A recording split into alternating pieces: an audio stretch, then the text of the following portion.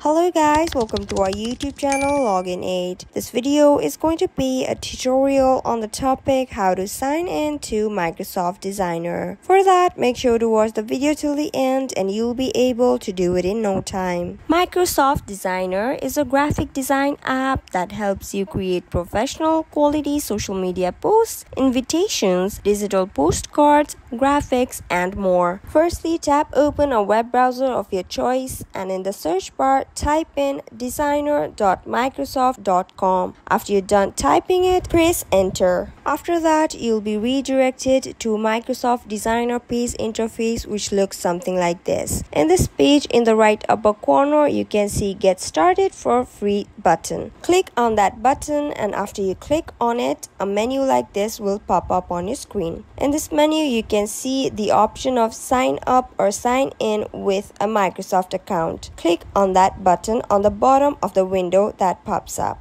After you click on it, you'll be redirected to sign in page of Microsoft Designer.